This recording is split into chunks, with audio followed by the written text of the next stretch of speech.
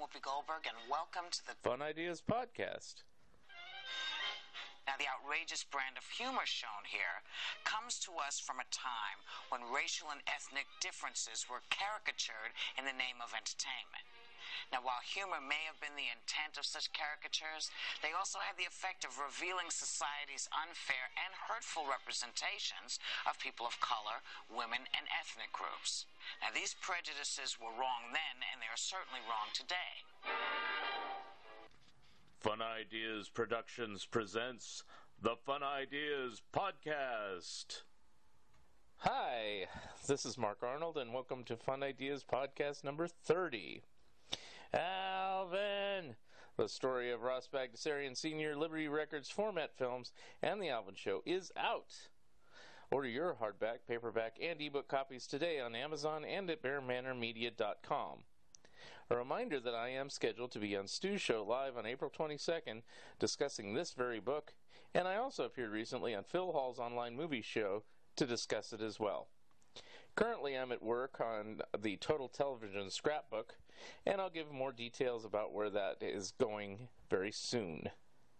Our guest today is a fan of Benny Hill, wax museums, horror films, Monty Python, Italians, Bobby Valley, Tony Curtis, Vincent Price, Jerry Lewis, porn, New York City, New Jersey, Chiller, Ernest Borgnine, Good Times, Gene Hackman, Liberace, Rod Steiger, W.C. Fields, John Carpenter, Al Goldstein, Vic Tayback, Elvis, ABBA, R. Bud Dwyer, Cocaine, Camp, and Dick Miller. Here he is, Anthony from Facebook. So on the phone, I have Anthony from Facebook. And how are you today? Terrific. So, I know about all your outrageous postings on Facebook, from Sherman Hemsley to R. Bud Dwyer to wax museums, but yet you want to talk about The Invisible Man. Okay. So there's a zillion subjects. First of all, it's great to talk. There's a zillion subjects I could talk about, but seeing like they want to bring back The Invisible Man, and there was this new, I don't know, they got nothing else to do anymore, so there's sequels, prequels, remakes, new universes, knockoffs, imitations. Let's go back to my favorite of the classic Universal horrors, The Invisible Man. This really goes to childhood favorite. I used to watch this movie nonstop as a kid, and I always wondered about the magic. And it all comes down to Claude Rains. Yes. And when I was a kid, I used to go down the street and rent this movie. It was $106 a night. Go back up the hill, and I was able to record the audio off this movie onto a Maxell tape. Oh, wow. And then listen to it while I walked around on my Walkman. Simply because this has one of the greatest vocal performances ever. Yes. It was so spellbinding, and it just held my attention.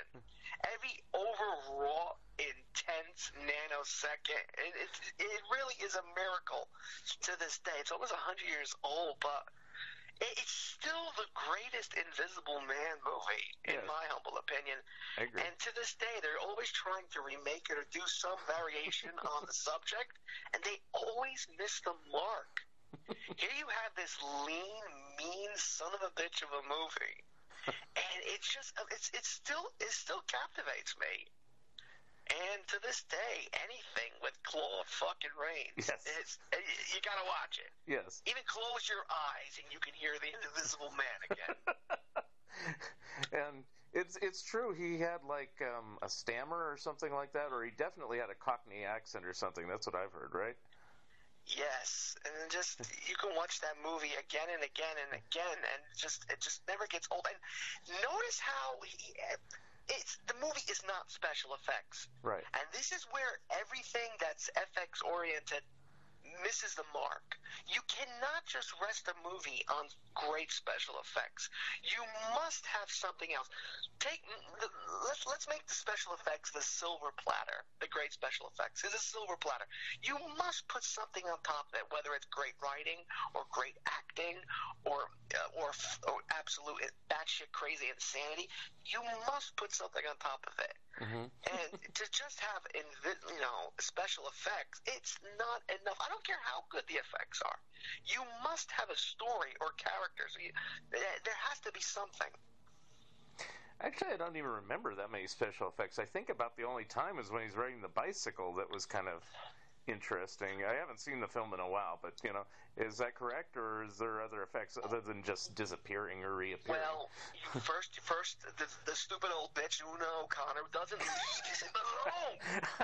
He's just trying to have a meal in one of the rooms, and slowly you see him take off the bandages, drop his trowel, take off the goggles, and everyone in this little hamlet goes batshit crazy. And it's truly remarkable in everything is computer generated today, but these effects still hold up. Oh, yeah. Now, who do you attribute that to? Would it be James Whale, the director, or would it be, is there another person that was good on special effects in that particular film? It's, of course, remarkable effects team, but it's also James Whale. Yeah. So James Whale means this is a very gay, campy movie, and he milks the shit out of it. Yes. Okay, there's a storm outside, but this is no ordinary storm. This is screeching winds. It's like the worst hurricane on Earth. And here comes this flaming mad scientist. And to this day, his entrance is so... What the fuck is this movie? But it gets straight... The movie is action-packed. It gets straight to the subject. Yeah. I want a room for the night. Send me some food. Leave me alone and close the door. Send me some mustard. He's so nasty at it. Right away, sir. Right away. Fucking bitch. What's the matter with you? Can't you see I took monocaine? I experimented with it for the benefit of mankind, and now it's had an adverse effect. I'm losing my fucking mind. I just want a simple meal. There has to be a way back. God knows there's a way back. And you're just reveling in this guy's megalomania. He thinks he looks at the moon at one point. Even the moon is frightened of me. This movie screams, man. Let's talk about Whale for a bit. So Whale did Frankenstein, Bride of Frankenstein, The Old Dark House, and then later Showboat, and probably some other films. But, do you think this Invisible Man is his best film, or it's just good camp? I think his greatest film and the greatest American horror movie is Bride of Frankenstein. But The Invisible Man is my favorite. Mm-hmm. It is my favorite of his films. Yeah. Simply because it's just so bizarre. And I don't think H.G. Wells liked it. I don't think he liked it. That's true. H.G. Wells is still alive. I mean, a little background. I did look it up. H.G. Wells wrote The Invisible Man back in 1897, but yes, he was still alive in 1933 when this film version came out. So I don't think he liked any of the adaptations. He didn't even like the Wells War of the Worlds broadcast. He was just, I don't know. Mm-hmm. But, if you go through all the Invisible Man, and I've forgotten all this, even though I own all the films, it's like, of all the Universal horrors, this one probably has the bizarrest series, if you even could call it that, of continuity. I mean, you follow The Invisible Man, which is a pretty straightforward film. I mean, it's campy and everything. But then the next one is Invisible Man Returns, which is kind of a completely different film, I would think. Yeah, first of all, they're all adorable, but you'll notice the Universal horror, they watered it down. Yeah. As the 30s went into the 40s, they watered everything down. Yeah. Actors went away. They brought in, they were doing experiments. They were combining monsters. They brought in Lou Costello and right. Bud Abbott. Yeah. They were beating the horse to death.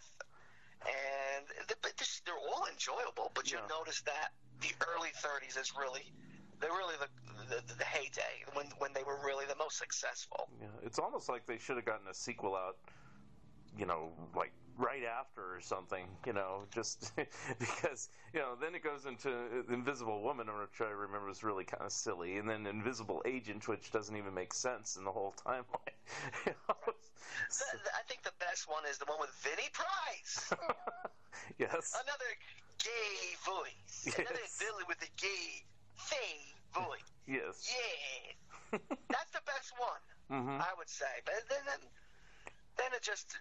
I haven't even seen the other ones. I'm trying to think of other Invisible movies. I don't know. Well, I mean, I wrote all this down so to help you out here. It's like, you got finally they did the Abbott Costello Meet Frankenstein, and of course, Vincent Price reprises the Invisible Man role briefly as the punchline, not to give it away, spoiler alert.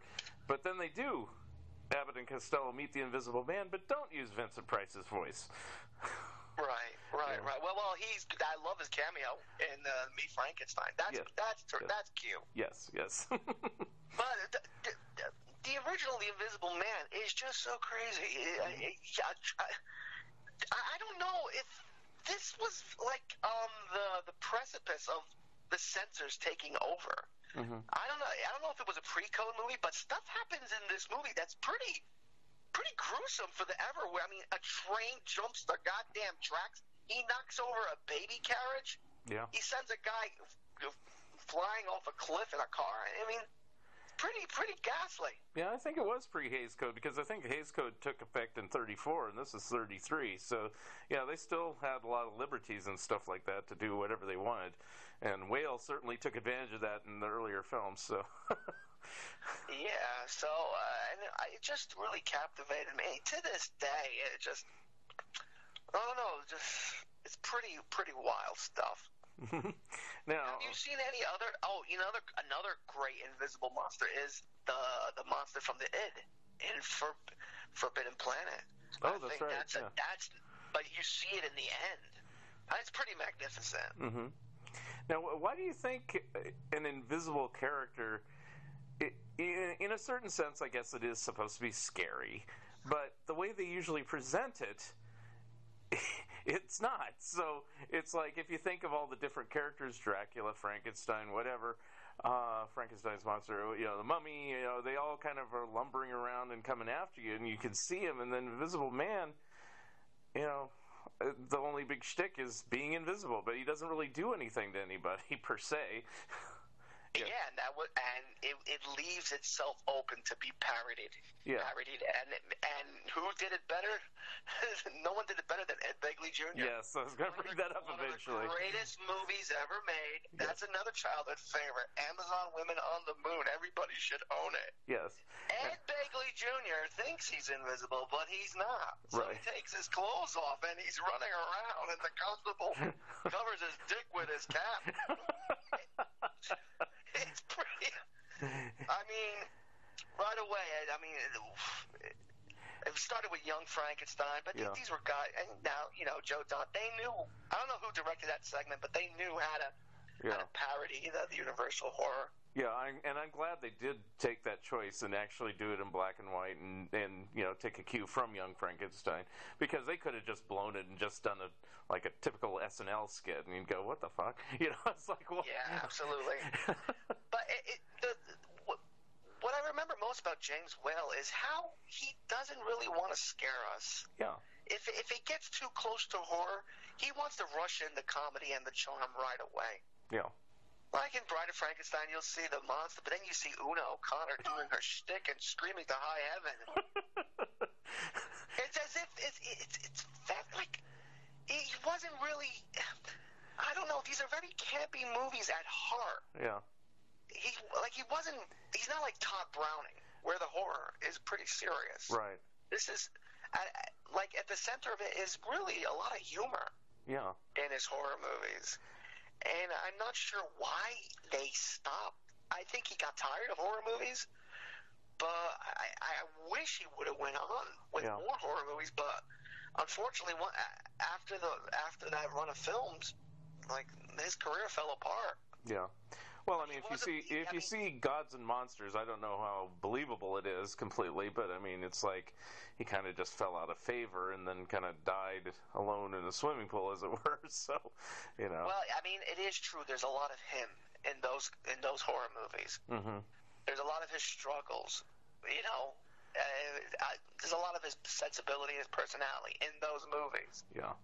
And I think Bride of Frankenstein, I mean, Frankenstein is European, but Bride of Frankenstein is so uniquely American. What he does with the entire story, nothing. Mary Shelley wrote none of that. It's strictly from James Whale's imagination. Mm-hmm. It's one of the greatest sequels ever. It's pretty amazing. But then you have the gayest character right. in history, Ernest Thesiger.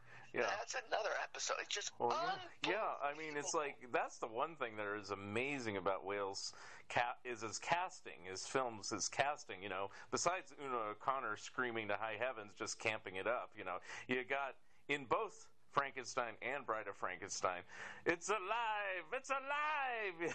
Yeah. And it's amazing how they snuck all the gay humor in these movies. Mm-hmm. They really are subversive. It's really stunning to this day. And you know, also with these actors that I'm talking about, you know, their faces. You know, you don't have actors with faces like that. I mean, you know, I don't know how to say it. Pointed nose, large nostrils, you know, just devious, arching eyebrows. I mean, the only thing I could think of that kind of comes close is, you know, like Hal Roach's March of the Wooden Soldiers with, you know, where you get like actors that are like camping it up over the top or something like that. Yeah, I mean, we really don't have movie stars anymore. It's really sad. They don't have personalities. Do you hear anybody impersonating like Tom Hanks? Yeah. No, they don't have. First of all, there's no draw. The only star we have left, really, there's the Rock, and that's a joke. and Tom Cruise. Tom Cruise is really the last person in which just the name alone could get theater patrons in the seats. Right. But we don't have anybody left to. You know, there's just no more. Yeah, I was just listening. Then, Go ahead. Yeah, back then they had faces. We had faces. We had true stars. It's really sad. Yeah, I was just listening to your podcast appearance on Phil Hall's online movie show with Tony Curtis, and you were saying kind of the same thing. And it's like, you know, and then, you know, Tony Curtis kind of destroyed his career, but he was still Tony Curtis, you know, it didn't matter, you know, and I met him once, and even then, he was still Tony Curtis, even though you go, he hasn't made a good movie in 30 years. Exactly. I mean, he was like a male version of Norma Desmond, and he's still a star in his mind. Yes. To his last breath, he is Tony Curtis. Everybody bow, I banged Marilyn Monroe. Right. Yes, I tasted her pussy. It was delicious. Great impersonations. Yes. All right, this sounds like Gilbert Gottfried's podcast. Let's go, you know, do Tony Curtis meeting Claude Rains. Who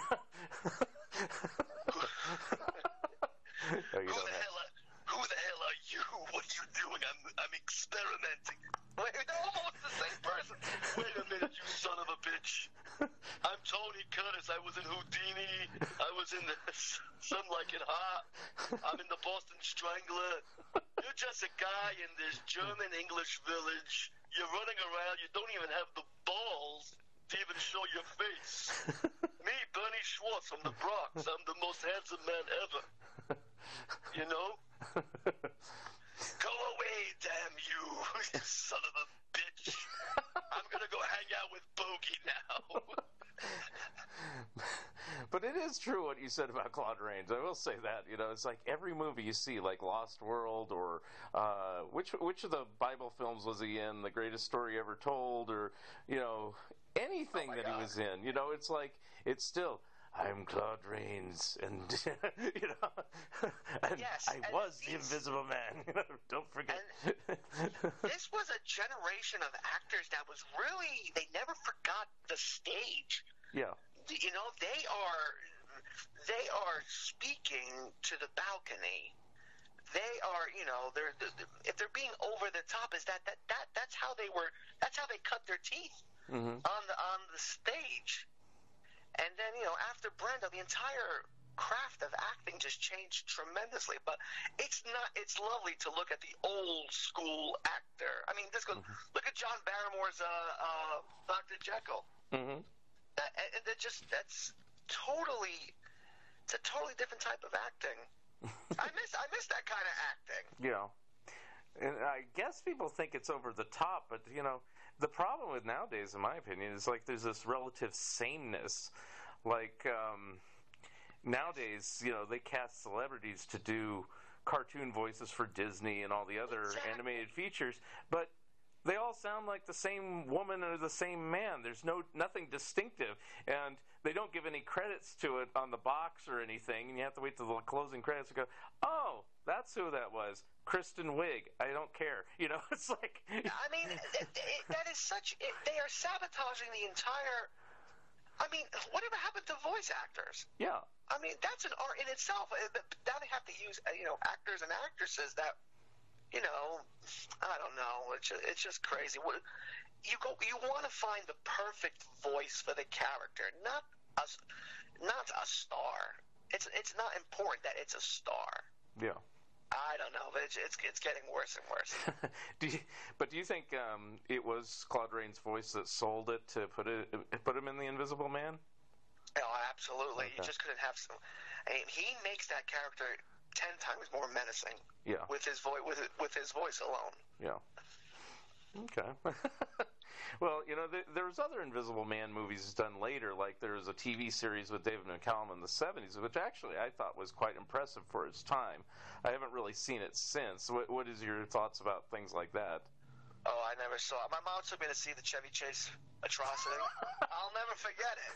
I'll never forget. That's another episode. I mean, that was the beginning of the end of John Carpenter. He had to do an Invisible Man movie with fucking Chevy Chase. Yeah. Now the effects are great, right? Yeah, the effects are great, but that's it. Yeah. I mean, the rest of the movie is a nothing. Mm-hmm. And who wants to see Chevy Chase? Fucking Daryl Hannah. That's sad. We don't want to see that. I'm always amazed on actors like Chevy Chase. I will say this, it's like, he made like 50 films and maybe 2 are good, Well, I mean, Chevy Chase, he owned the 80s. Yeah. And in the beginning, it was nothing but trouble after nothing but trouble. Yes. But I mean, I would go to these things. I would go to these things for, it's like, oh, Modern Problems. That sounds promising. That sounds fun. Ah! And then I stopped seeing him, and then I found out later, like, oh, Vacation's not too bad, but I never saw it in the theater because I had already given up on him. Yeah, well, that was just a different. Now he's so lost, Chevy Chase. It's pretty sad. He's making another movie with Richard Dreyfuss. I'm like, who the fuck paid for this movie? It's so sad. He doesn't know where he is, who he is, and they're making Chevy Chase do more movies. I don't know, but back then, I mean, the 80s were really the last golden age of funny films. We don't even have comedy films. And really, what's funny nowadays? I always used to go to the movies nonstop. Last year was the first year in my life in which I didn't even go to the movies. Oh. I'm too busy buying Blu-rays of great movies from the past. Yeah. like The Invisible Man. I mean, it's getting worse and worse, and the price it's more and more expensive. I just don't have any reason to go to the movies. Yeah. It's crazy. Well, it's all sequels and remakes. I mean, it's like if it isn't a Marvel Comics superhero, it's, fill in the blank part 12, it's like... And these superheroes have taken over everything. I don't know. And now they hide it. They don't call something like Rocky 12. They'll call it Creed or something to get away with being a 10th go-round sequel or something like that. Yeah. So how old are you? I'm 40. I'm 52, so... Okay, so you grew up just in time. I tell everybody, if you were born in 1980 or before... Yeah. You saw like the beginning of the end. You saw the last golden ages. Yeah. Of the movies. Yes. Because in the mid 90s, you can see style and substance in general going in 2 different directions. Yeah. And it's just getting worse into that. It's to this moment. I mean, there's still great stuff, but it's few and far between. Right. Well, I always tell people this. It's like, now I sound like an old man when I tell people, guys in their 20s, it's like, what was Star Wars like in 1977? And I say, there was long lines, and all my friends saw it in the theater about 30, 40 times. And it's like, really? Why would they do that? Because this stuff wasn't on home video. You couldn't just pop it onto your TV and stream it or whatever, or buy a DVD. It's like, I know there wasn't. The audiences were much better. The movies are much better. There weren't 20 fucking trailers before the movie. Right. We could go on and on. It was a far better time to go out. Now it's not even worth going out. Right. But I remember, like, Raiders of the Lost Ark. I grew up in the San Francisco Bay Area, and Raiders of the Lost Ark played in this one theater for a year and a half. And I went to see it like 3 times during that period. I saw it when it came out, and then it's like a year later, it's like it was still out, and I said, I'll go see it again. And then 6 months later, they say, last week, and they go, oh, it's going out of the theater? I'll see it again. Like, and you and I are not just because we're getting older. Yeah. We're not the old joke, the music today sucks. It's not because we're older. Yeah. It's because it sucks. Yeah. Oh, I talk to people. Scientific fact, it sucks.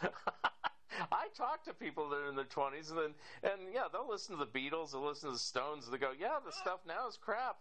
Who wants to see Taylor Swift talking about her stupid boyfriend? It's like absolute bullshit. And it's sad because they've minced and diced people's memories and attention spans, so people have no idea who Humphrey Bogart is. Yeah. Who the Marx Brothers are. Yeah. Soon they won't even care about the Beatles. Yeah. And I'm so thankful that I know who they were. I knew who they were when I was a kid. We had a much better entertainment. And I have to contend myself with that too, because it's like, this isn't very far back, but it's like, I was just talking with someone when Jerry Lewis died. I go, oh, Jerry Lewis died, and the person I was talking to, who's a lot younger, said, who? Oh, and I said, Nutty Professor? You mean with Eddie Murphy? No. And I started naming other things, and I said, the telethon? And they go, oh, yeah. And it's like, geez, that's all you know him from. It's like, Helen Bond. Ouch. How do those people walk the planet? I mean, they're like, anything before 1990, they don't care about it. No. And that's kind of like my cutoff now. Now it's like, my prime period of looking at things historically or trying to discover new things is anything that came out between like 1930 and 1990.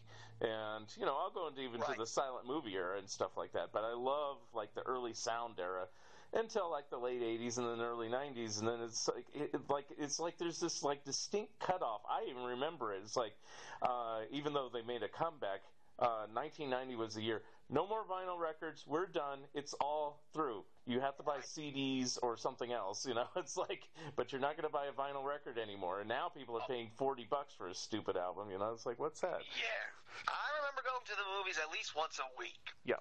And then I saw this movie. It was called Armageddon. And I said, this is the end of the movies, man. I was so right. I walked out of the movie. I walked out. And from that point on, it's just falling apart. I heard about this fucking Death Wish remake with goddamn Bruce Willis. It is so abominable. He barely moves his facial muscle. It's just so... I mean, if you're going to remake, at least put a pulse in the fucking movie. Yeah.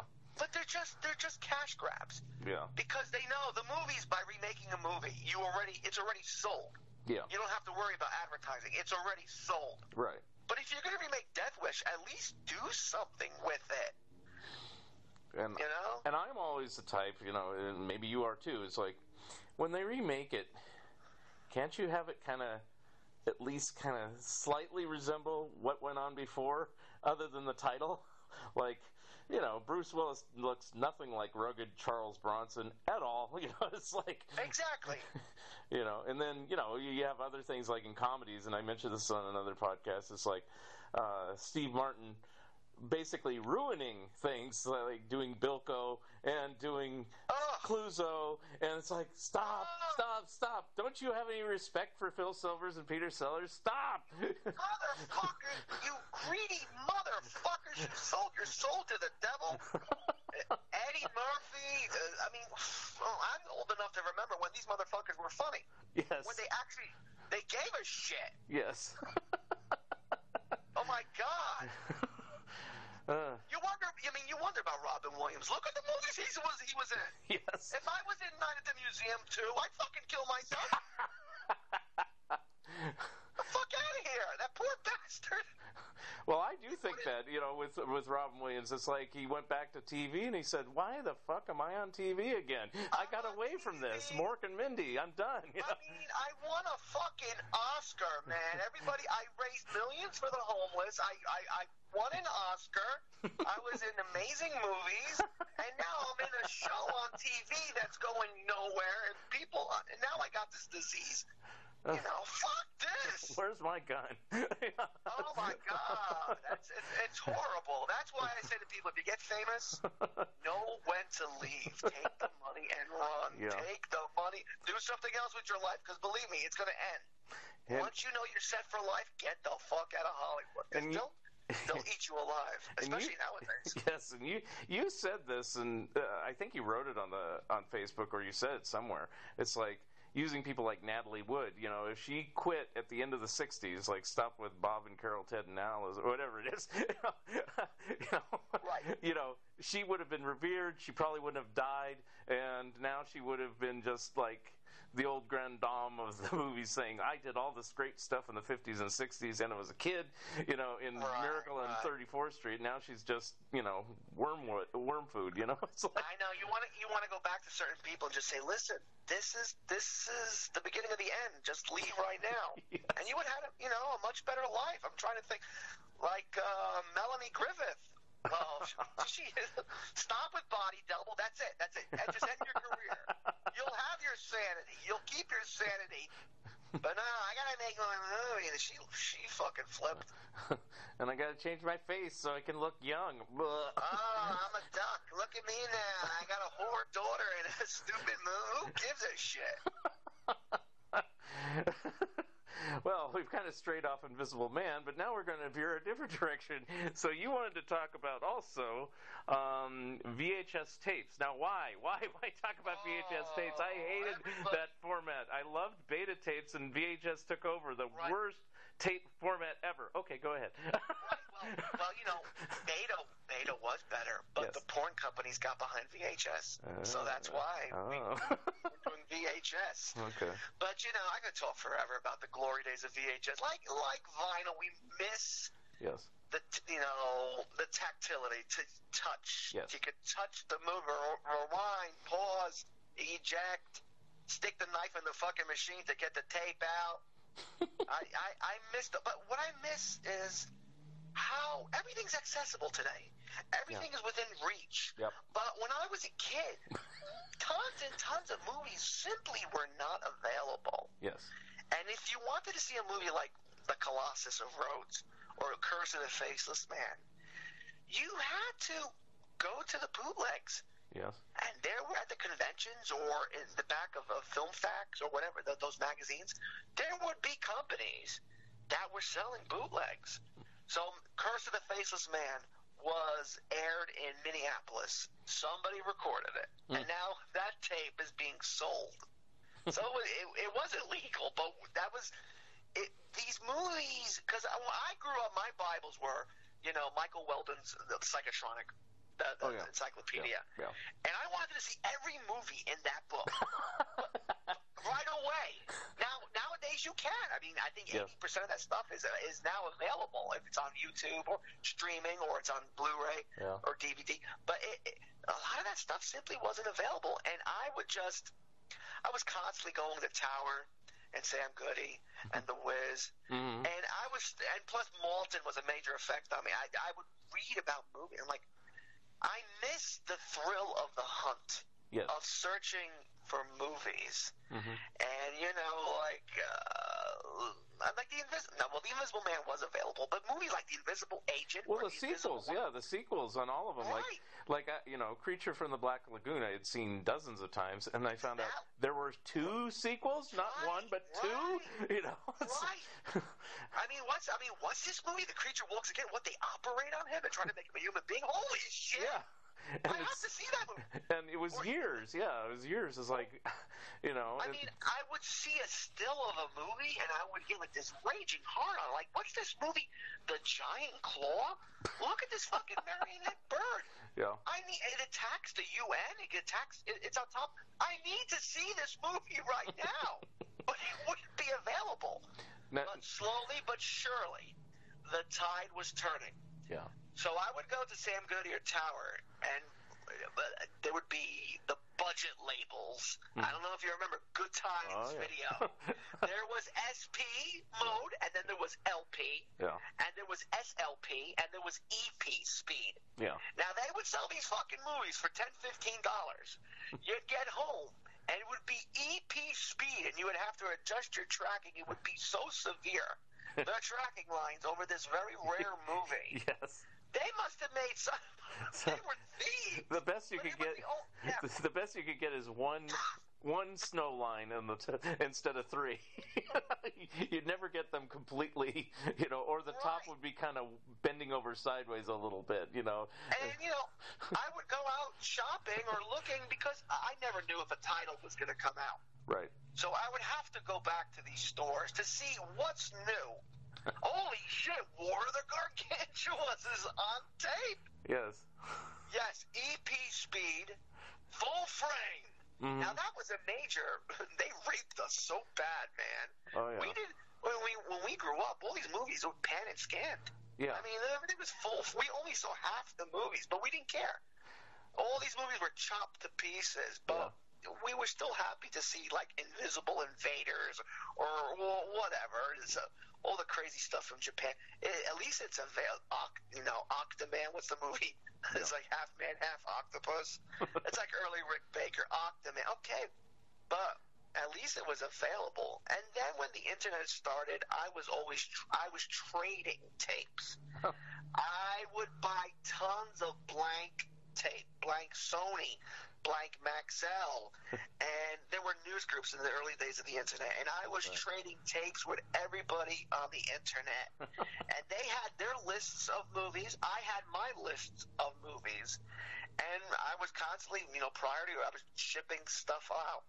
I would say, listen, okay, you got these 3 movies I want to see. Can you put these 3 movies, do EP speed, put 3 movies on one tape? I'll put 2 with these movies on my tape. And that's how we did it. So I was seeing movies that were legitimately unavailable. Legitimately. Yeah. So, but that was the only way I would see a 3rd generation copy of a movie. Like Looking for Mr. Goodbar, which is still unavailable. Wow, yeah, that's right. Yeah. Looking for Mr. Goodbar. I mean, I think it was on VHS. Somebody, but it's a 3rd generation, so the movie looks like you're watching it, and it's like under muddy water. But at least you're seeing the movie. Right. So now, I know I miss those days. Do you still have those tapes at this point, or if you've replaced them by Blu-rays or DVDs? No, they're all in the garbage. Oh, okay. I was just curious if you kept them just for nostalgia's sake and say. But here's something frustrating though. I will say about that: some things that came out on VHS, would have like a different thing that wasn't on the later Blu-ray or DVD, and I can think of a couple of examples, and it's just minor things, but like the cartoon A Man Called Flintstone. They have Wilma Flintstone holding the torch up on the Columbia logo on the tape. But if you go to the DVD, well, Warner's has acquired it, so you can't have a Columbia logo on there, even though it's Wilma. So it's cut off, and you never see it anymore. You can find it on YouTube, but it just sucks because it's not on the DVD.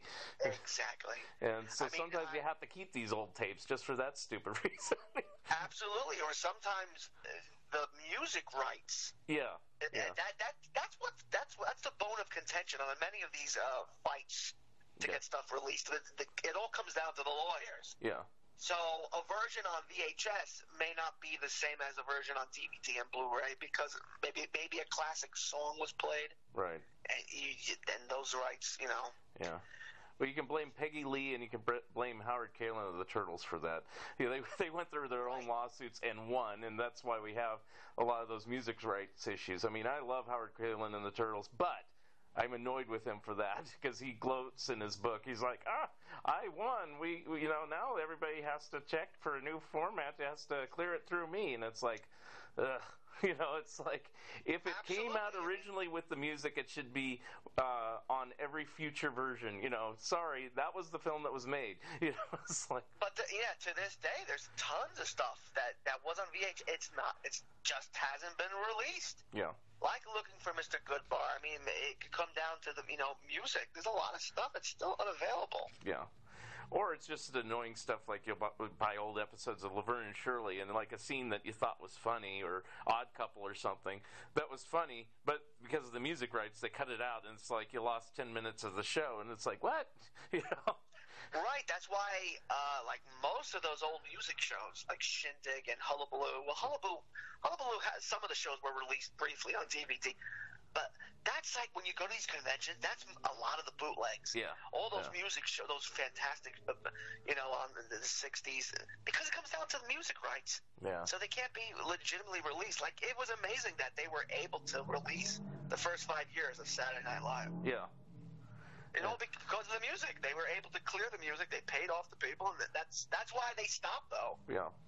They can't continue. Like, I want to see, like, the early 80s of SNL, but you can't because the music's so expensive. Yeah, I could handle it if they had the shows without the music, if they really had to do it. But it's like after you get to about season 17 on SNL, it's like stop already. Whenever Adam Sandler came in, that's where I drop out. It's like people go, "Oh, Will Ferrell, fuck Will Ferrell." Exactly. Really, fuck Will Ferrell, please. He was funny briefly. I'm like, well, we got no one. So I'm always looking. I'm always nostalgic. I'm nostalgic more and more. I was always going crazy for Rhino Records and Rhino Video. They were really a lot of that has become Shout Factory. Yeah. And they were really the source for all the old commercials, trailers, sitcoms. I mean, I was really going crazy with cartoons back in the day. I wanted to see all the rare stuff. Yeah. I wanted to see Lucy and Ricky smoking those commercials. Yes. This is before YouTube, man. Yeah. Well, I have some tape, and it probably was Good Times, or it might have been White Star, or one of those other minor labels, Gold Star, or whatever they had. It's like, it was celebrity commercials, and it's like, it was the first time I saw a lot of that stuff.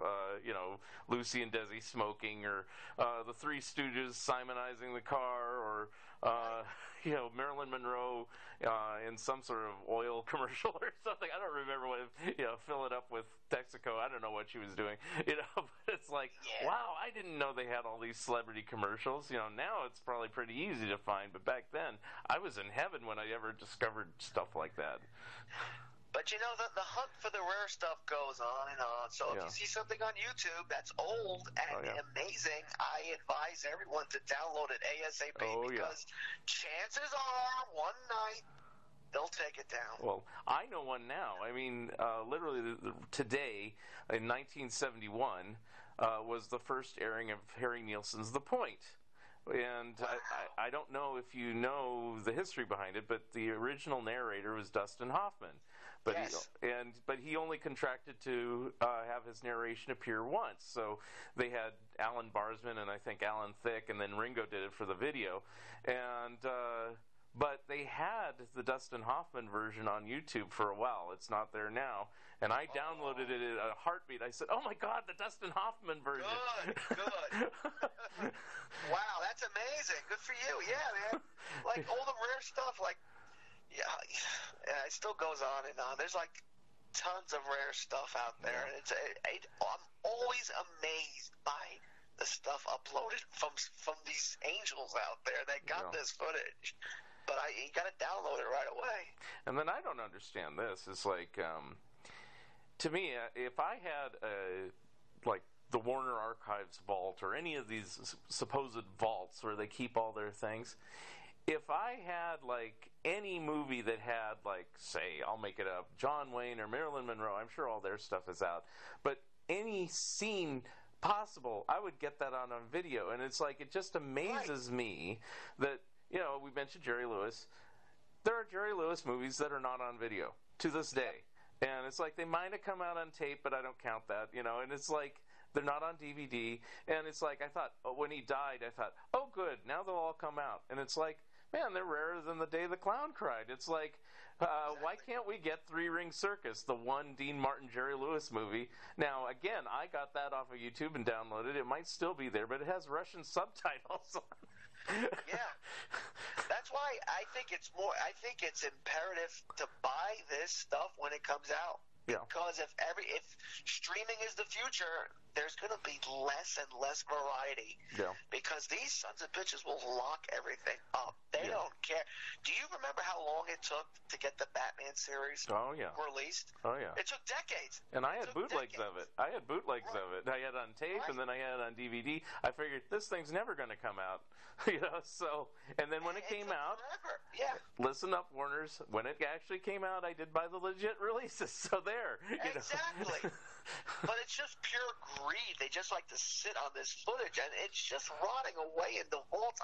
Really, why not just release it? They don't care. They just, I don't know, like all those Johnny Carson shows. Like, what are they doing? What is that?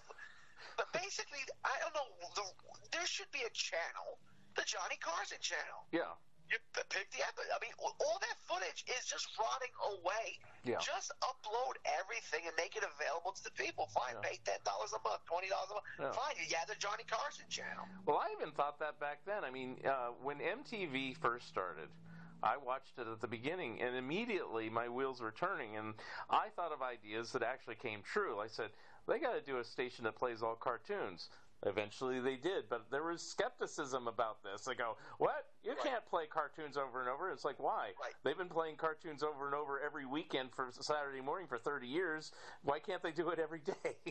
You know? Right. And then it made me think, why isn't there a Star Trek channel and an I Love Lucy channel? And Exactly. you know, it's like, and just play all Lucy all the time. You can even put Life with Lucy on there, you know. My dream is I wish there was a 24-hour Jerry Lewis telethon channel. Because all that footage still exists, Yes. most of it. Yeah. And it's hundreds of hours of insanity. And it's just rotting away. Can't we look at, and we could do like for a good purpose. I mean, you could put that number at the bottom of the screen. You could raise money throughout the year. Yeah. But there's always some asshole. I mean, I get this when I do my books. Like I'm trying to get a book, and I shouldn't say too much about it, but a book about Sick Magazine, which was like a Mad knockoff. But the people that are holding the rights, they want their share. And so it's going through legal hassles that way. I'll leave it at that without going into too. You know, it's like this stuff is 60 years old. Nobody gives a shit. You know, it's like we do because we'd like to see it. But I mean, it's like somebody's sitting on the telethon saying, "Well, I'm going to make my money someday on this." And it's like, no, you're not. You know, it's just aging crap. It's sitting in your vault. Put it on the air. Put it on YouTube. Put it on TV. That's their reason for being alive, just to bother people. They don't even care about this shit, but they know that people are begging to see it. I hear this over and over again, you know, with the commentaries, like the somebody who owns the rights to such and such a film, like he doesn't give a shit about the film, right? But he just wants the money. They want the money. Yeah. Now some people get it, like Pathé News Service in England. Yes. They just restored and uploaded everything to the internet. They said, you know, this is historical stuff. Let's just put it out there. And that's how other people should be. You know, it's like, why are you holding on to it? Why are you sitting there? I mean, there should be a movie tone channel. There should be, you know, it's like, you know, just all that stuff, just available, you know? I mean, and it's needed more than ever because television, like the movies, is just straight. I mean, I know they're making, like, television is supposed to be in a new golden age, but I don't even watch television anymore. Yeah. If I hear a show is really good, I'll just wait and I'll buy it on Blu-ray and give it a chance. But I'm not paying for this fucking television nowadays. Yeah. It's just abominable. I mean, we didn't have many channels growing up, but we had enough. Yeah. We had enough. Yeah. Now you got 800 channels, pure shit. Yeah. Pure, mean-spirited shit.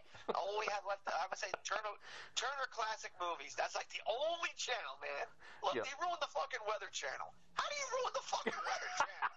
They ruined the Weather Channel. It's a simple formula. No, they fuck around with it. Well, even MTV, I mean, I loved the glory days where they just showed videos. And then I could kind of handle Beavis and Butthead because they were making fun of the videos. And then they started the real world, which is like the beginning of the end. And they said, and that's what we have now, all these stupid reality shows. And it's God, I just want to see MTV Raps. I don't want to see a show about a fucking whore who has 8 kids with 9 different guys. Yeah. Who gives a shit? I mean, I would love it if MTV just went back and just showed videos. Heck, they could just show the 80s videos. Just show Duran Duran and Flock of Seagulls all day long. Yes. Yes. I just want to see, let's go. Let's see, whatever, Land of Confusion. I want to see Genesis videos, whatever. I'd rather see that than the shit they're showing today. Yeah. That's amazing, And but they've dumbed down the kids so bad. They've made it so easy to manipulate them and feed them this shit. Yeah. They don't even realize it's shit. Yeah. Well, they have nothing to go back on. I mean, it's like, right.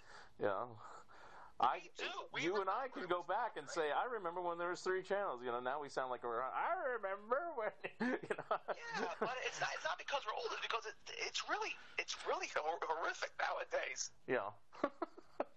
And it's just amazing to me. Another thing that popped up in my head was, and you probably know this, most people don't, but somebody was on Facebook saying, "Is there a DVD out there with the Pete Smith specialties?"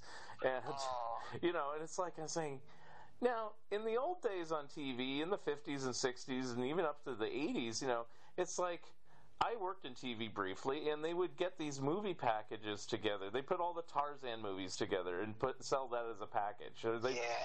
They'd try to find whatever old shit was in their vault and say, okay, it seems like it was so easy just to do that back then. And then now it's like, oh, that's so hard. Oh, we should probably remaster it before we put it out. No, just put it out. It doesn't matter. Well, Warner Archive is really a treasure trove. Yeah. If you go there, they have put a ton of rare stuff on DVD. They've done really well, but they still have a few quirks that annoy me. It's like I finally went the bootleg route on this a few years ago. I always thought, put out the complete Looney Tunes, all 1,000, in one box set. I said, I'll pay $1,000 for it, so it's $1 a cartoon. I don't care. It's all of them. Coal Black, everything. Bugs Bunny, Nips and Nips, everything. Still has never come out, and about only a third of all the Looney Tunes are out. And it's like, these are the greatest cartoons ever made, and they don't care. They're like, oh, we're going to offend somebody if we show a black guy with big lips and a ring through his nose. I know. And so... I mean, it's not just greed. It's not just music rights. It's the fucking PC Nazis that are running this planet now. I mean, they don't give a fuck that these are historical artifacts. They were made in a different fucking era by people who didn't know better. But it is history. Yeah. It is history. I mean, it's 2019 and Song of the South is not available. Right. You've got to be fucking kidding me. You've got to be. I mean, Triumph of the Will is available, but not Song of the South. Yeah. What the fuck is going on? And it's horrible because the kids are going to suffer because these kids don't know who the fuck is Mickey Mouse, who is Bugs Bunny. Yeah. That stuff is almost erased. Yeah. From our cultural memory. Yeah. And so I finally went the bootleg route and got all of them. I watched them. I determined to watch them all. It took me about 2 years to watch them all, just a little at a time, because I said I want to see every Looney Tunes ever made. And I've seen a lot of those really, jaw-dropping stuff. Yeah. But I mean, it should be remastered and restored. Of course. I mean, even Coal Black and the Seven Dwarfs. Yeah. One of the most vile pieces. It's insanely racist. Yeah. But does that mean you should destroy it? Well, it's weird because it's also revered as one of the best pieces of animation ever made. It's like... So, I mean, here's what you do. You get fucking Leonard Maltin to do an introduction, tell people what's what, and then you just show it. Yeah, well, I even said that for years. Just put Whoopi on there saying, this is okay, watch it. Exactly. I mean, Amos and Andy. Yes. The radio show was racist, but the television sitcom is one of the greatest sitcoms ever. Yes. And even that is not legitimately available. Yeah. And that one was even already censored before I was born. I was born in 66. I think they took it off like in 65 or something. And I was like, aww. That went away, and the Little Rascals was deemed racist. Yeah. So a lot of that stuff is unavailable. Yeah. I mean, I remember seeing some of those things creeped into the 70s. So I remember Yum Yum Meet 'em Up, but later on, you never saw that one ever, you know. Right. So I mean 70s and 80s and even early 90s, there was much more freedom on television. Yes. Now it's so homogenized. Yeah, there's nudity on television, you know. It's like, I tell people that, there was nudity. I'm sure there was stations in the East Coast there, you know, that just showed, you know, Hammer films without censorship because they did that here, you know. It's like... But I mean, now there's just a concerted effort to turn everybody into thin-skinned babies. And when I was a kid, they just showed anything, man. Yeah. I mean, even in that, you know, we mentioned Saturday Night Live. Look at the Hugh Hefner episode. There's nudity on it, you know, right on network television. Oh, my God. Why didn't they take him off the air and run him into prison or whatever? You know, it's like, jeez. Man, I don't know. So the bootlegs are still out there. Yeah. Keep searching the bootlegs because it's out there. And I would say bootlegs are still worth buying because you can't do that on television. One of the greatest shows ever. Oh, yeah. Nickelodeon. Love That's that unavailable. It's unavailable. So if you go to a convention and see the complete series, buy it because even if it's uploaded, it'll be taken down. Yeah. Yeah, there's always stupid rights. I mean, I follow the cartoons and stuff, and then, you know, we mentioned the Warner Archives. They put out like every Hanna-Barbera show, even the worst shit ever. But you will never see the Fantastic Four because the Mighty Marvel and Disney owns that one, so they won't put it out because it was Hanna-Barbera, which Warner Brothers owns. It's like, make a joint deal, put the thing out. You know, who cares? You know, I don't know, but you know what? Give it time. Everything will be released, even for a brief time. Everything. Yeah. Well, not those music.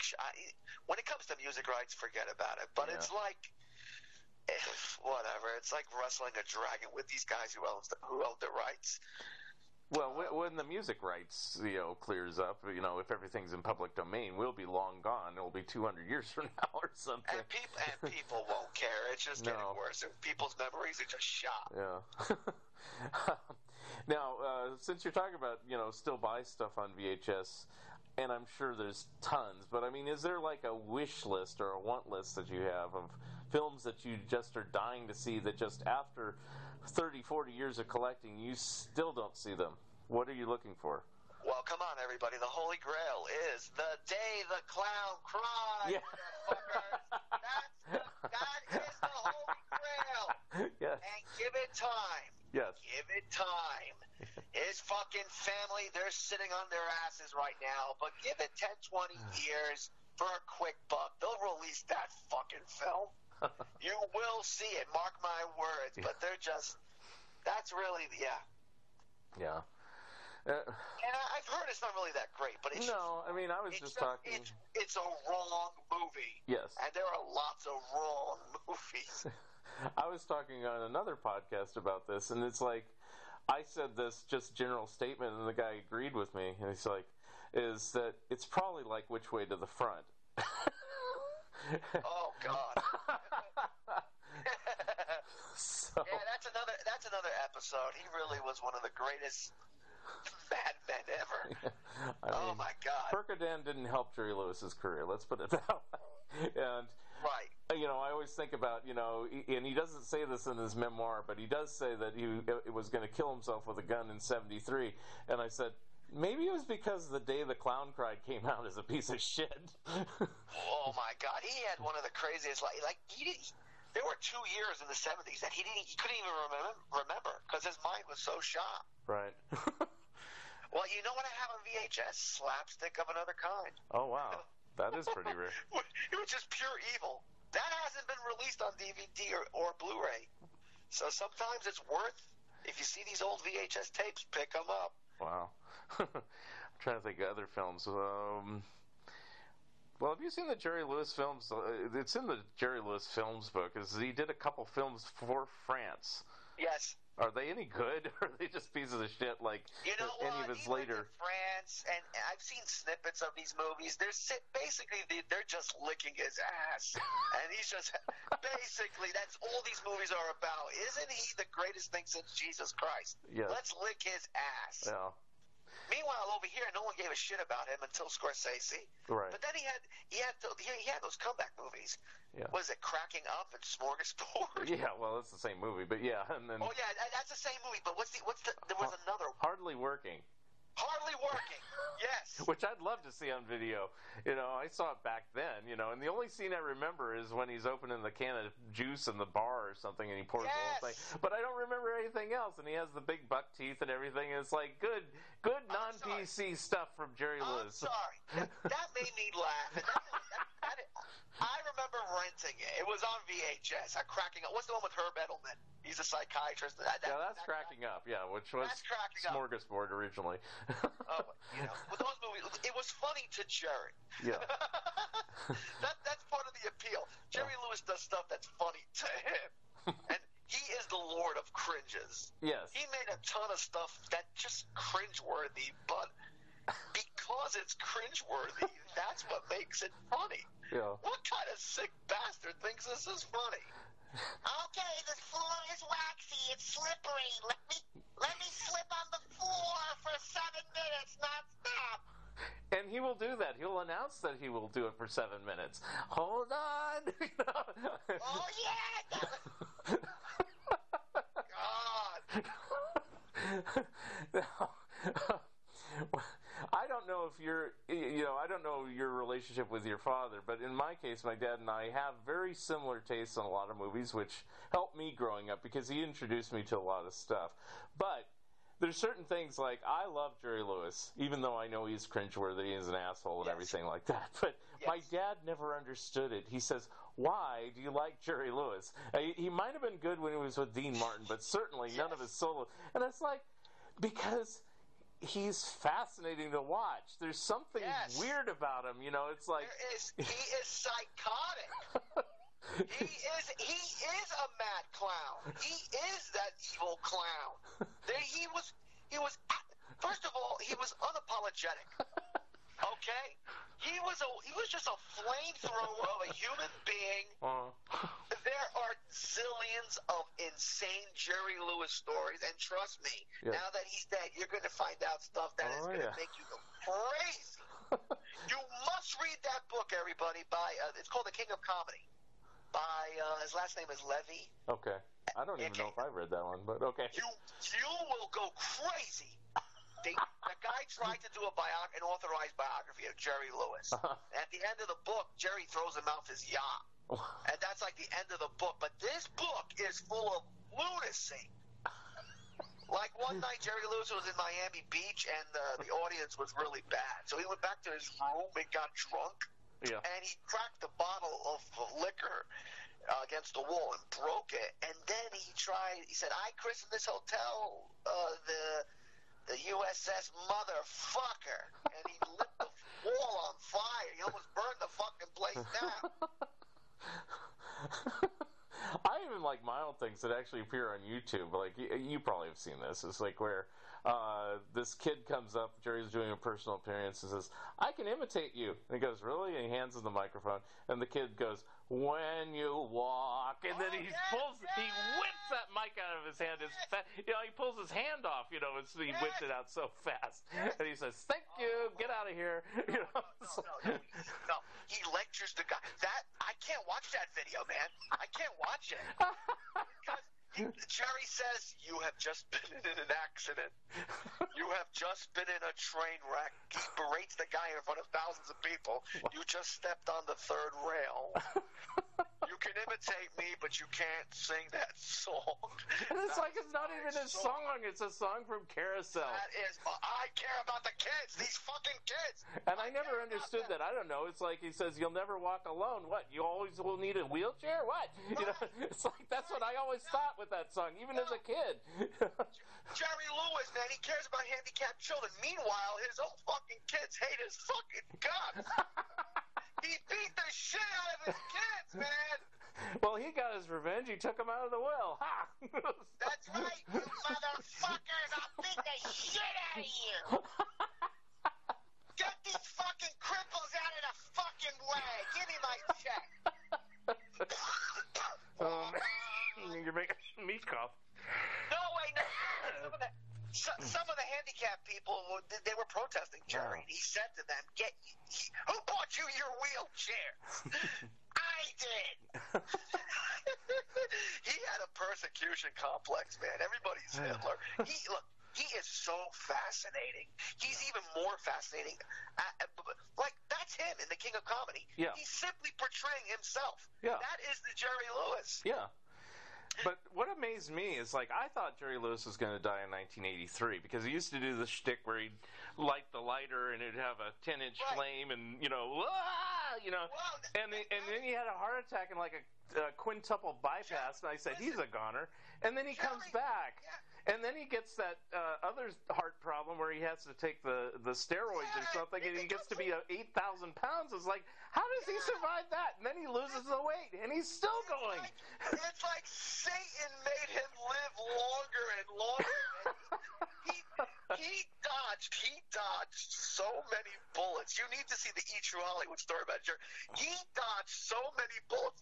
I'll never forget when I saw him. He was like a whale. I couldn't stop laughing. I'm like, this guy has had one hell of a life. And one thing that is on YouTube, which is a great thing if they haven't taken it down, is where he is singing "You'll Never Walk Alone" with little clips every year from like '76 to the end, and it's like you see him gaining the weight, and then he loses it, and then he grows a third tail, and then he's like, it's like, what is going on with this guy?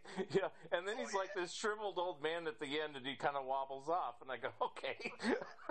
Yeah, it's just we love the freak show. Yes. It is one of the greatest freak shows ever, and I love that.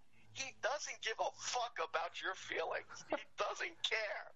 This is a telethon for handicapped children, and he called somebody a fag. And then there's one clip he talks about his porno collection.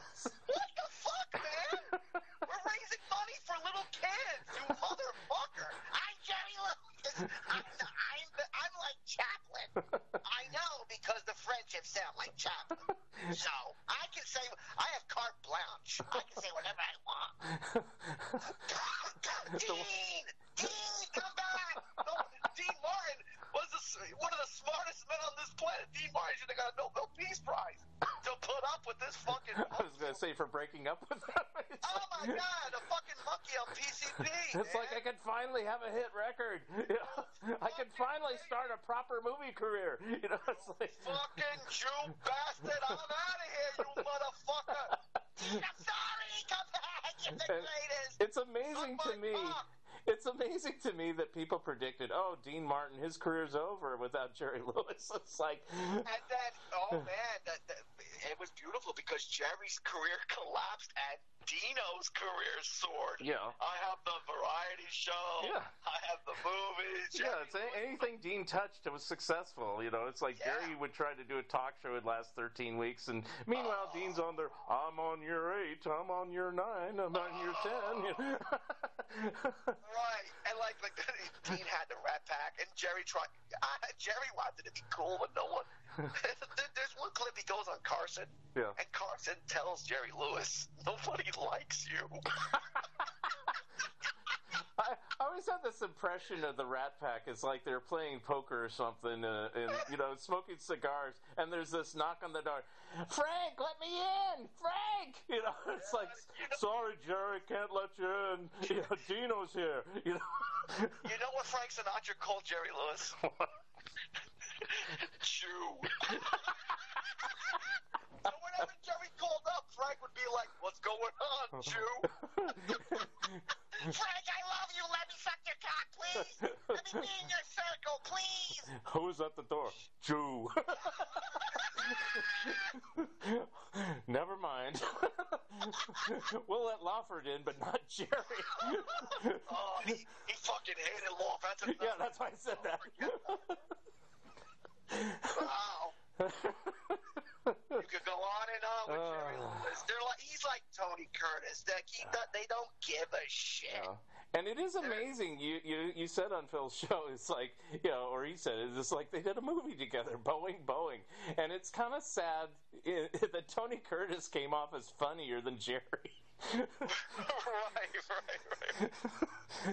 It's just a train wreck. You can't look away, though. Yeah.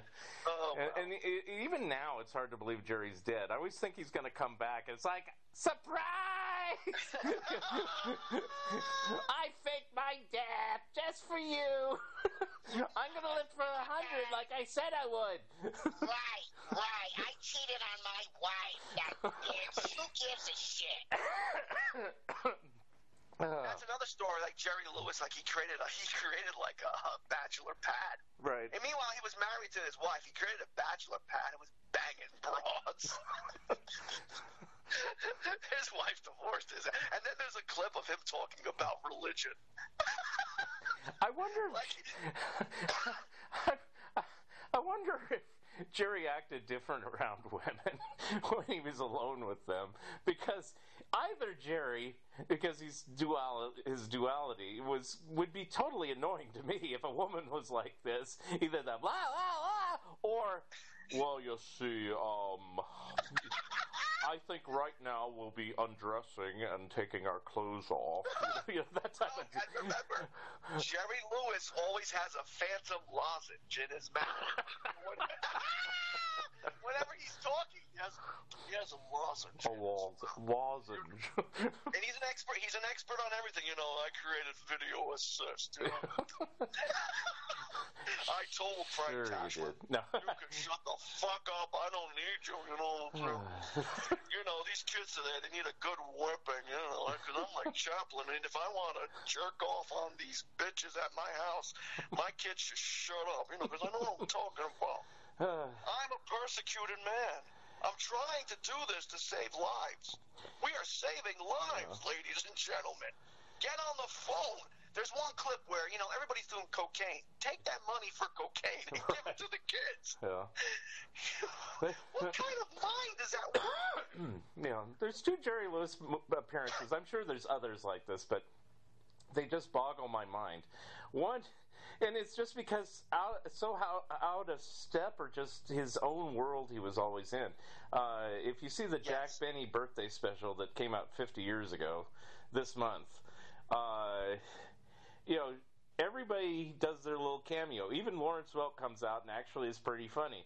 And then Jerry does his, and it's like the laughter stops. It's like, it's on YouTube. Watch it. It's like, everybody's like, hey, Jack, it's great. And, Dan Blocker comes in there and says some jokes. Don Wilson comes on there. They all trade shtick with Jack, and Jack does his typical, well, and all that stuff. And then Jerry comes out, and Jack tries. He goes, oh, hi, Jerry. And it's like, and then Jerry just does, like, kind of his weird, kind of semi-serious Jerry, and it's like, right. Get off the stage. If I was Jack Benny, I would have said that. But Jack was too nice. Jack would never say that. Jerry Lewis was a dropout. He punched out his principal. Oh, God. But I say that because Jerry Lewis, just watch any interview with him. Yeah. He is one eloquent lunatic. Yes. And it's just fascinating. Yeah. I mean, occasionally he had little bits of brilliance, which I love. It's like if you find like the clip in the 80s with Letterman, and he says, can you do a lady? And he goes, lady! Like that. And it's like, oh, wow, he can turn it on like that, but most of the time he has it off. It's like... Right. It's just... you cringe. And I went to go see him like 6-7 years before he died. He was nearby, and I caught one of his shows. And basically, he comes out, he does the most politically incorrect jokes, tired jokes that died 60 years ago. He's doing these jokes, and then he shows clips. And then the last hour of the show was the worst Q&A session I ever witnessed in my life. Every fan came up to the microphone and he shot them down. Jerry, can you sing a song? No. Next question. So, Jerry, I love you. Okay, he said to the audience, I know you all love me. Don't come up to the microphone and tell me that. Just get to your question so we can get out of here. Some lady was crying, Jerry, I love you. And he called her Broderick Crawford. He said, you look like Broderick Crawford. wow. Who the fuck does? Who insults the audience like that? I mean, not even Don Rickles would soften the blow. No, Jerry would insult people that came to see him. There's a great article online called Jerry Lewis is Alive and is Still an Asshole. Well, yeah. And that's what it's called. And it was written by a guy who went to one of his shows. You have to read this. What he would put the audience in a meat grinder. He would insult everybody and everything. Ugh. Jeremy, can you talk about your family? Next question. I'm not going to discuss my family. So for 1 hour, I was cringing. I wanted to stay, but I wanted to leave. I almost went up to the microphone and I said, fuck this. He's going to shoot me. I'm going back to my I was going to ask, did you bother to ask a question? No. No, because he sent me an autograph photo. Okay. And I just want to keep that memory. Like, he liked me. I don't want to remember that totally. Sit down, you greasy motherfucker. Gives a shit.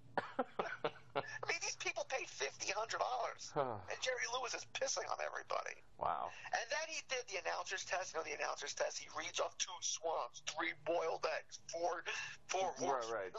And then he said, okay, thank you, good night. Well, did he finish it? That's all I remember, the Tibetan memory tricks. He did it. Oh. Yeah, he was a genius, but this guy had a vicious, mean streak. It was like walking through a minefield. Like, you didn't know what would set him off. That's why the Nutty Professor is like almost the Jerry Lewis film. Yep. He did have a Jekyll Hyde personality. Yeah. He was bipolar. He was all over the place. You never knew what Jerry Lewis you would see in the next second. Yeah. And Buddy Love certainly was future greasy-haired Jerry. You know, it's like, because he pretty much kept his hair not greasy too much in his 50s and 60s movies. It was more of a buzz cut, except maybe later on. But then in the 80s, all those slimy King of Comedy, I comb my hair with buttered toast type films. And the tan. He always had the tan. And the pinky ring. Yes. The pinky ring. Yeah. And kind of the swagger walk. It's like... Right, I'm a Goomba, you know what I'm saying? Jeez. You must feel insulted. Jew. Oh, yeah. What's going on, Jew?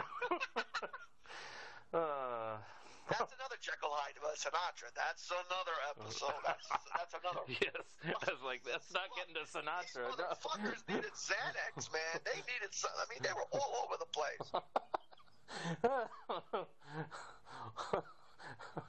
I ain't talking to Mia anymore. I married Mia Farrow. Fucking bitch cut her hair. Yeah. She wants to be in Rosemary's Baby. I made that bitch go flying. Get the fuck out of here. You get in the kitchen, you accept my seed. You're the mother of my child. You ain't gonna be no fucking Rosemary's Baby. I'm Frank Sinatra.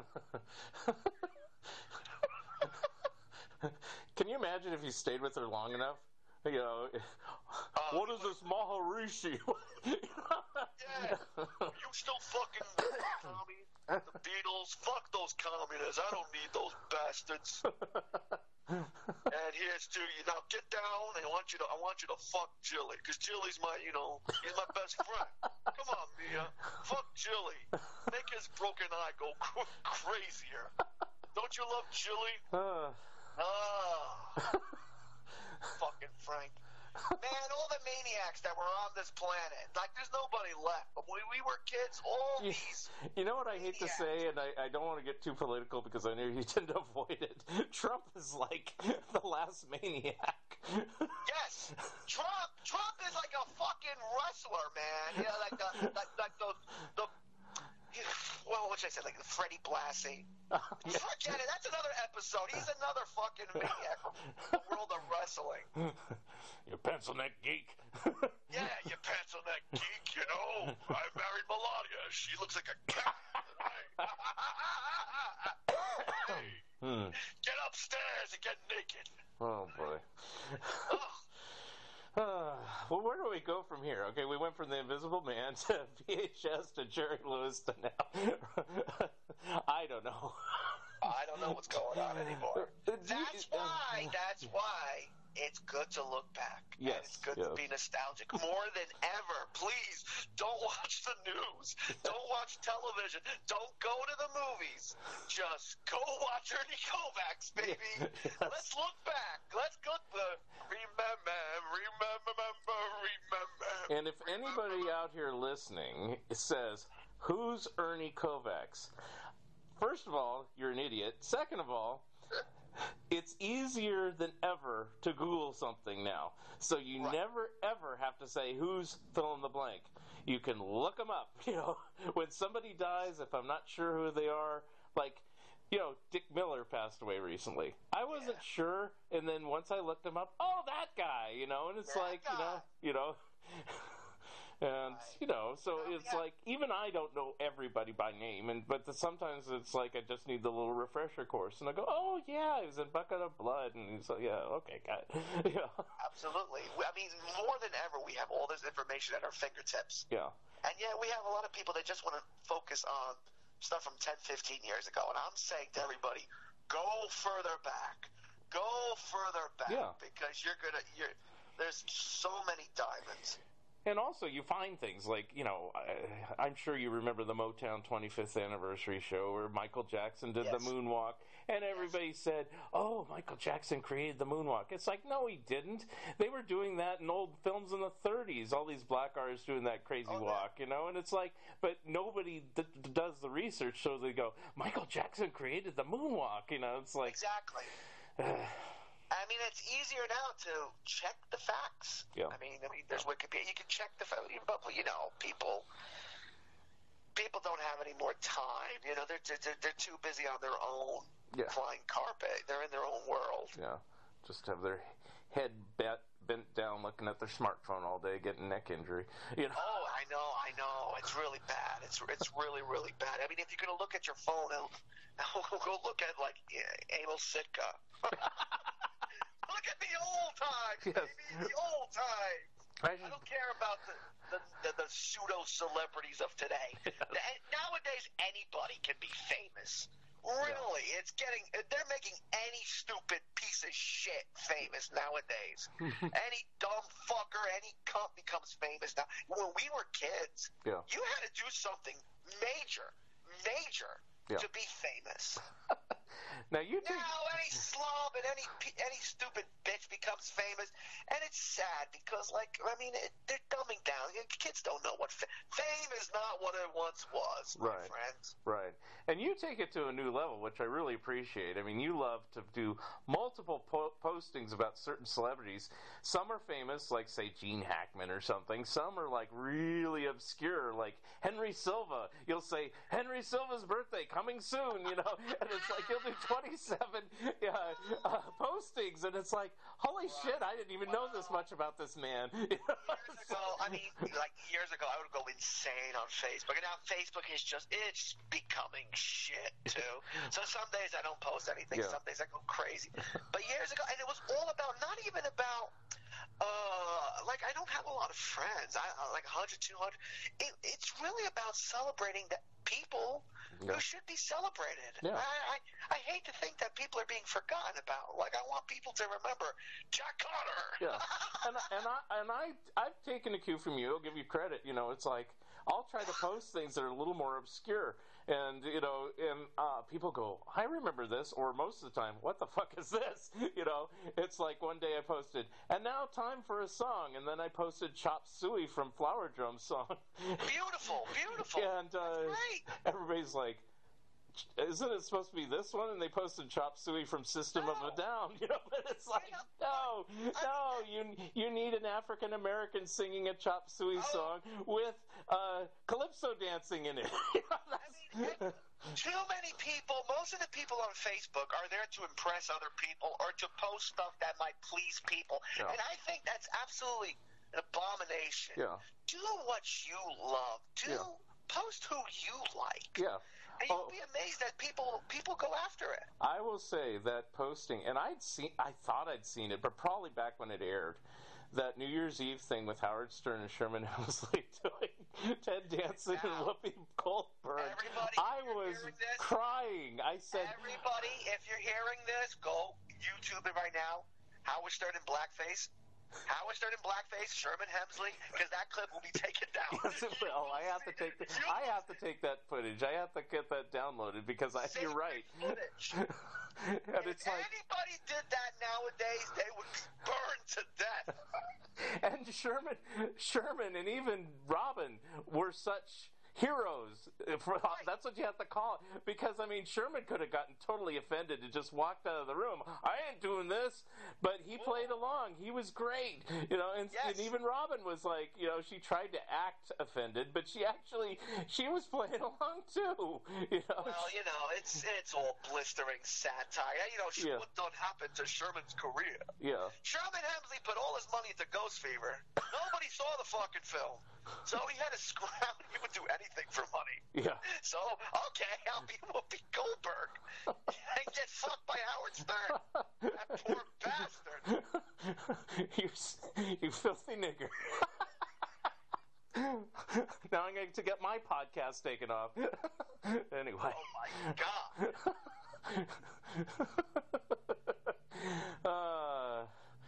So everybody go search for the good stuff. And if I can help, if Mark can help, that's great. Because we want to help people discover the shit worth discovering, worth celebrating. And there was times, Blazing Saddles is proof of this. There was times when you could just do it balls out.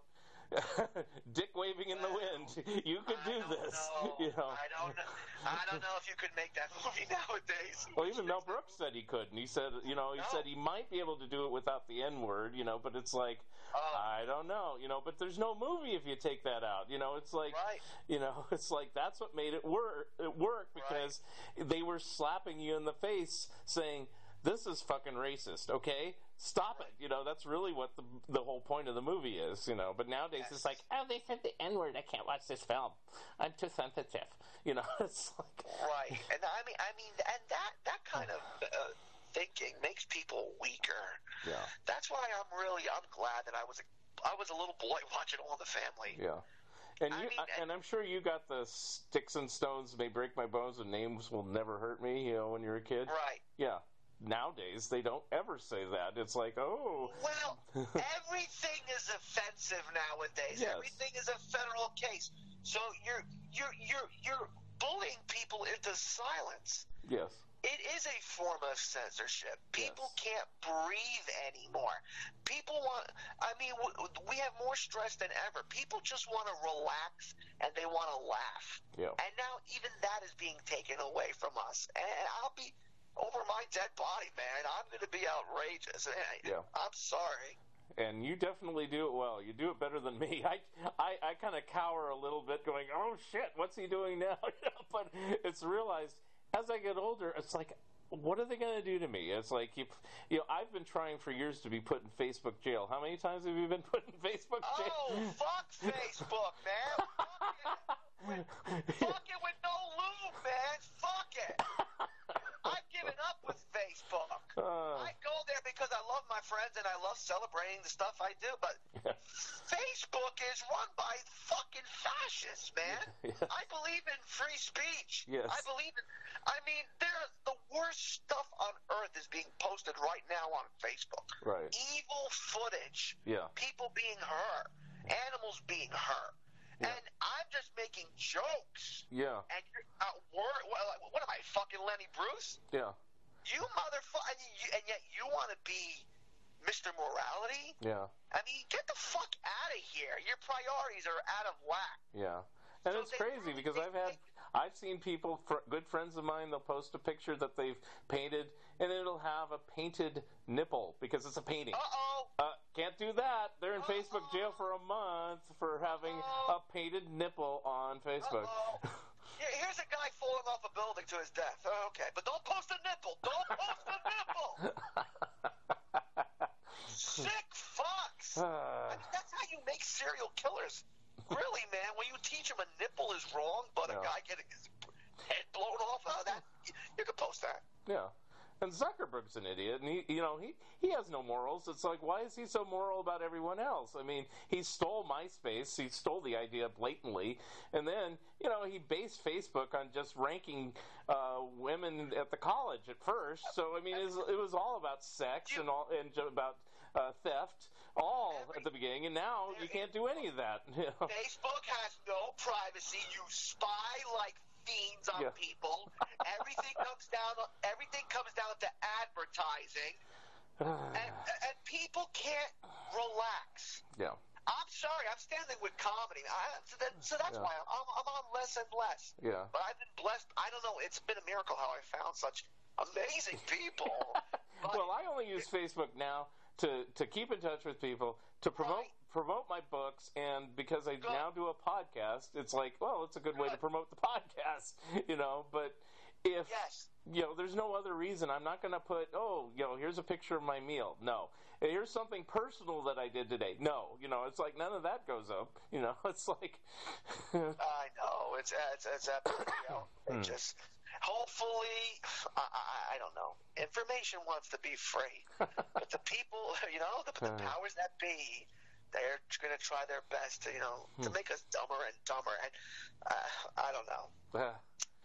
Well, on that note, let's kind of wrap this up. Walk on with hope in your heart, and you'll never be alone. Give me that mic. Gimme.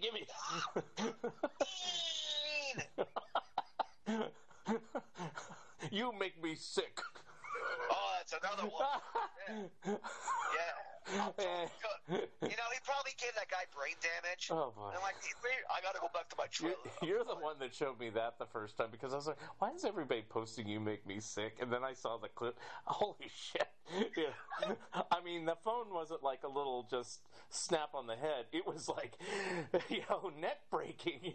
It's like, Remember when phones were like the size of cars, man? He kills this guy with this giant phone. And Curtis almost isn't even remorseful. It's like it takes him a few beats, and then he kind of goes,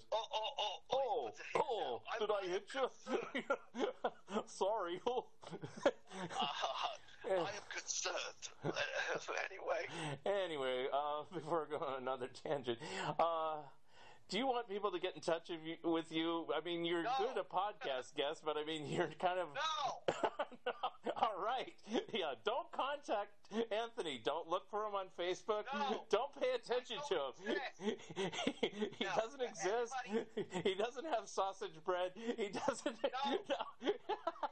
Leave him alone. This entire podcast has been an illusion. It's nothing. You've never heard about me. No. Mark follows me, everybody. You can follow me on Facebook. Just follow Mark. Mark is the sane one. He'll lead you to me. I try to be. Although this podcast may have proven otherwise. The real me showed up. I did my Jerry Lewis transformation on this podcast. The movie, Roberto Benigni, that fucking kid, he makes a movie in the concentration camp.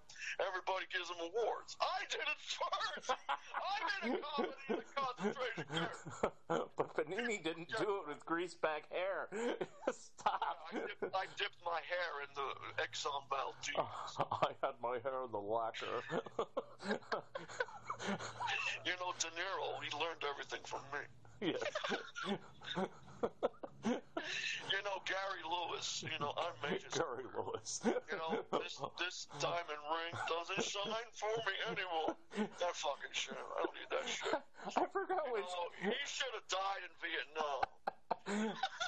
I forgot. Oh, it's Jeff Altman, that comedian. He used to do this bit about, what if Gary Lewis used to do if he did the same thing Jerry did, he'd sing, this diamond ring, blah, blah, blah, blah. Oh, yeah.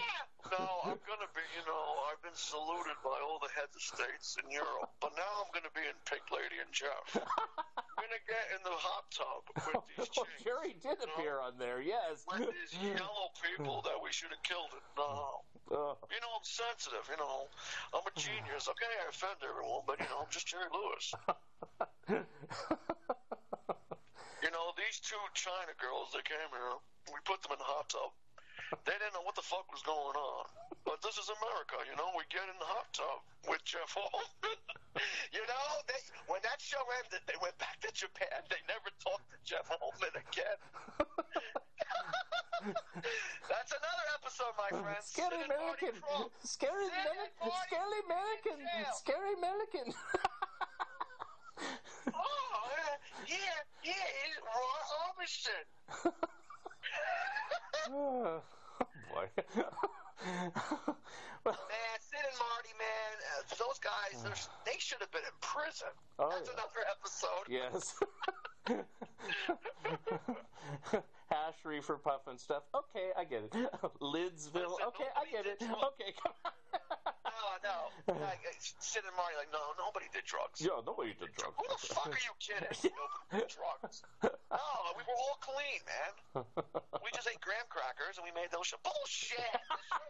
These shows are all drugs. Please, the Brady Variety Hour, that is pure drug. We have to do a drug episode. All right, let's leave it at this. Yes. And I want to thank you for being my guest today. It's been very amusing. This is probably the funniest one I've done. And, well, I'll have to have you back again at some point. Terrific. All right. Well, thank you very much, Anthony. I'll talk to you soon. All the best. Thank you. All right. Have a good day. Bye.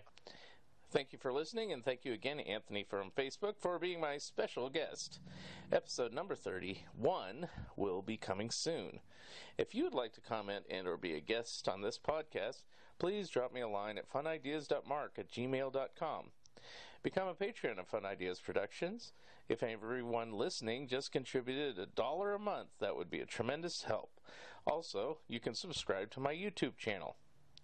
This has been the Fun Ideas Podcast. This is Mark Arnold speaking. This episode is copyright 2019 Fun Ideas Productions. Thank you very much, and have a good night.